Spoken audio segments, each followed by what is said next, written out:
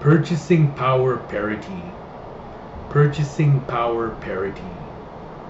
Purchasing power parity is a measurement of prices in different countries that uses the prices of specific goods to compare the absolute purchasing power of the country's currencies.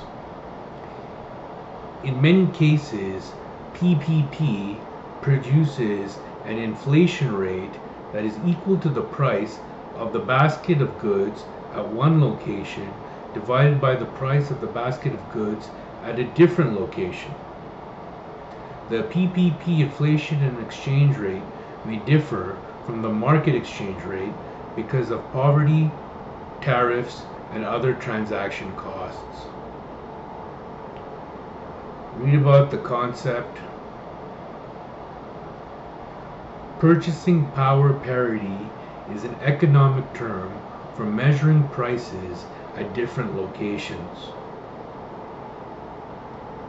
Read about the variations, the relative PPP, usage, conversion.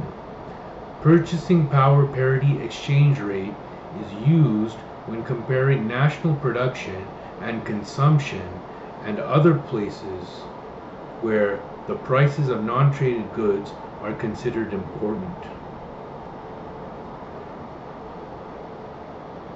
Read about exchange rate prediction, identifying manipulation, issues, range and quality of goods, trade barriers and non-tradables, departures from free competition, differences in price level measurement, global poverty line, the history of PPP, examples, professional OECD comparative price levels.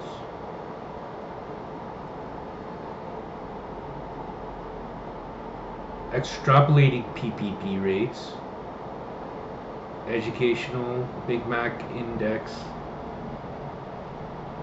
Read all about that.